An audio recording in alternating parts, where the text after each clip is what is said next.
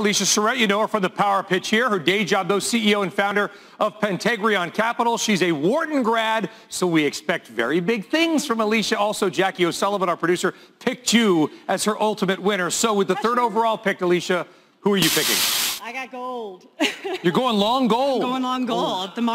Folks, that is a surprise. That is a punter going third overall, Jim Cramer. Why gold? I need a hedge in my portfolio. I feel like the markets are really frothy right now. I want protection against something crazy going on with North Korea, some kind of major catalyst in the macro environment. This is my number one pick. So potentially the Ryan Leaf here. I don't know what this is.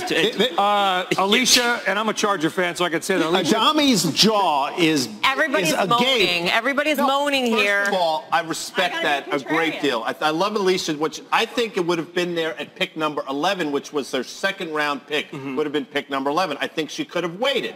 With that said, maybe she thought somebody was going to sort of come in and swift it under her gold feet. off the board. But I tell you what, gold is a currency. I like the pick. Instead of you guys speaking for her, let's ask her, did you pick gold because you were afraid somebody else would? Is there a little game theory going on? Yeah, I wanted one hedge in my portfolio, and I felt like this was one I'd prefer over oil. I have a stock pick for my second, but I was afraid someone might pick it, and I wanted it, so it's mine.